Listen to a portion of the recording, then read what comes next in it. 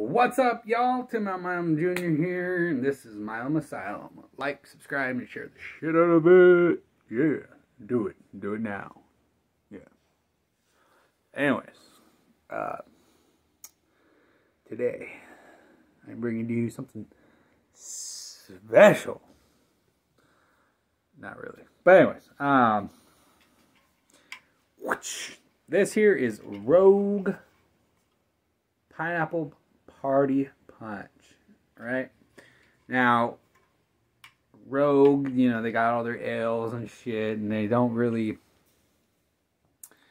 nothing, I mean, it's all unique, but it all kind of like blends together and tastes the same. Nothing really stands out from the crowd.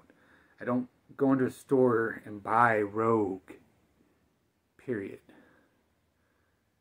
They haven't found a market for people like me and possibly people like you. They cater mostly to those that are just buying a brand. Kind of like Fox Racing Gear or whatever those other, you know, yeah, there's some quality in it, but it's just the brand. It's just a status quo. It's just you know, jumping on the bandwagon. That's what Rogue is. It's like that. It's just like your cookie cutter trendsetter.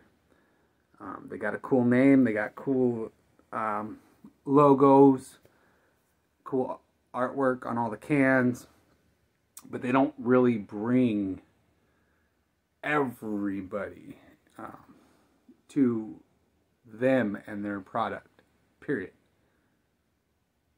So, having said that, let's hope that they have changed the game for people like us who prefer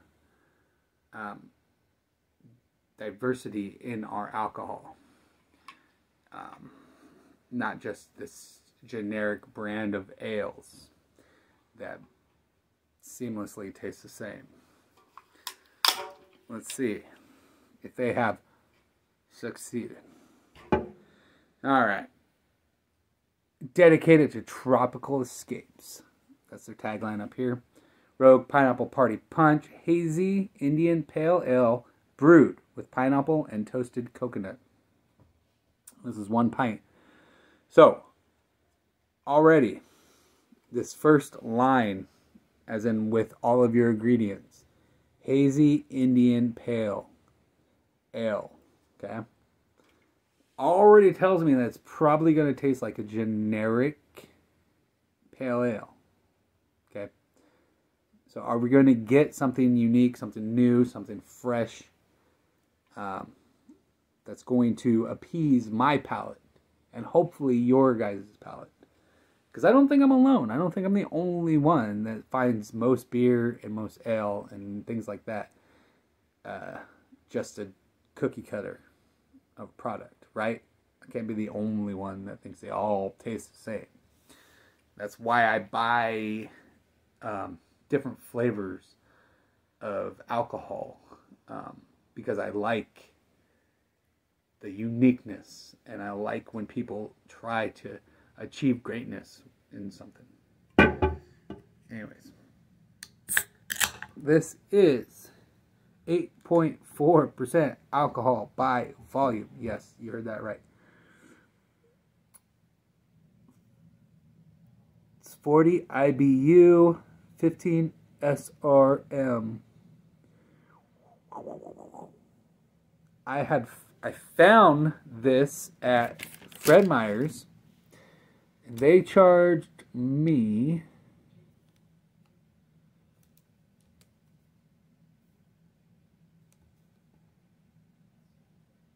wait. Yeah. What was it? Oh, right here. Sorry. They have this receipt all fucked up and weird. So they charged me $14.99 plus deposit for a 4-pack. Okay?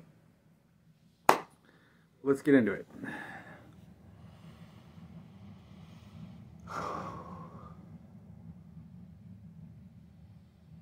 So I'm getting a nutmeg hazelnut scent to it.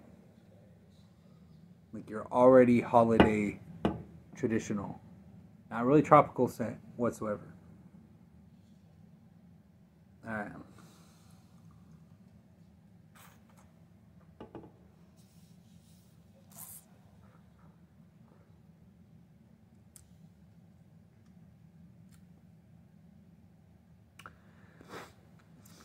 Get me a knife, because this shit needs cut down so I can eat it. Super thick, super foamy. Almost got a cream type flavor to it, like a strawberry cream. Doesn't taste like strawberries, obviously, but there's no pineapple nor coconut flavor whatsoever in this product, but it is semi-sweet with that bitter taste of the ale. It might be for some of you guys, although the product is not for I. So, it's sad. It really is. It's really sad. But, like, you know, this is just my own opinion on the product alone. Okay? So, I'm going to be a little bit generous because it isn't bad. It's actually really good. And if I was a connoisseur of ales and I wanted something sweet, this would be that ale. Okay?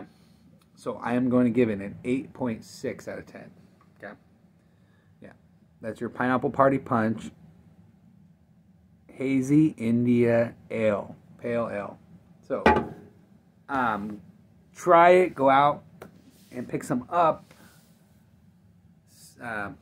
But just be prepared. Let me know if you actually liked it or not. And remember, it's super expensive. It's $14.99 plus deposit in my state, anyways. So that's super expensive for 4 fucking cans. But anyways, I'm Milamasylum Jr. Until next time, subscribe and fuck off.